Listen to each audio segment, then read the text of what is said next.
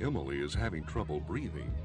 She's suffering from the early stages of pulmonary hypertension, or PH, a rare and incurable lung disorder which most often strikes young women in the prime of their lives.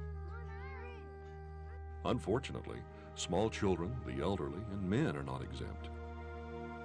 In patients with PH, like Emily, the blood pressure in the pulmonary artery rises far above normal levels for no apparent reason.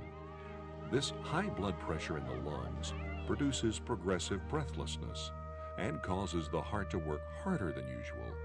Without early diagnosis and treatment, this disease will ultimately threaten life itself. Let's take a closer look at what PH is and how it's affecting Emily.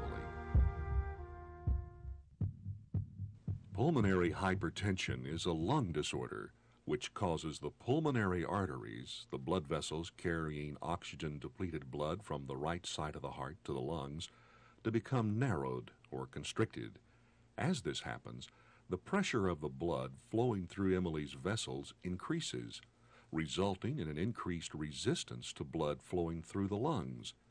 Since there is less blood circulating through Emily's lungs to pick up oxygen, Emily becomes tired, dizzy, and short of breath. In order to move adequate amounts of blood through the lungs, Emily's heart has to work harder. This, in turn, will, over time, cause her heart to become enlarged and stressed, which could ultimately, without proper treatment, result in heart failure and death.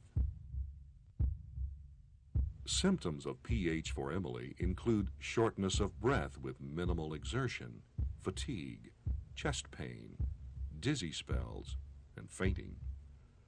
Other symptoms of the disease are swelling ankles or legs, bluish lips and skin, and chest pain. The more severe the symptoms, the more severe the disease. Because these symptoms are common to many other conditions affecting the heart and lungs, PH is rarely picked up in a routine medical examination.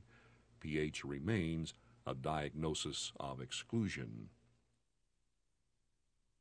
Much time can pass from the time the symptoms of PH appear and a definite diagnosis is made.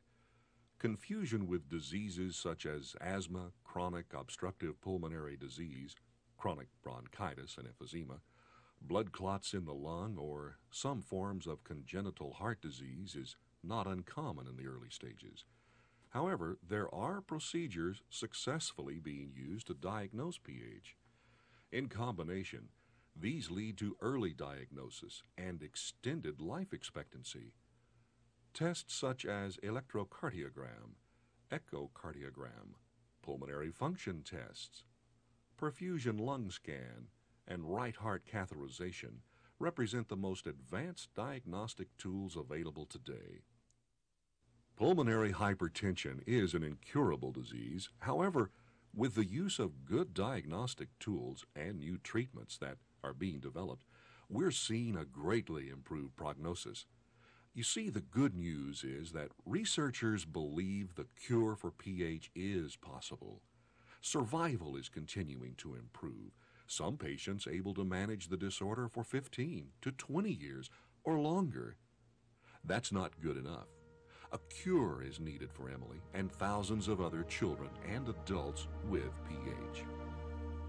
This CD has been created to help those affected by PH and their families deal with this disease. It will also help raise awareness and increase funding for research so that we can find the cure. Thank you.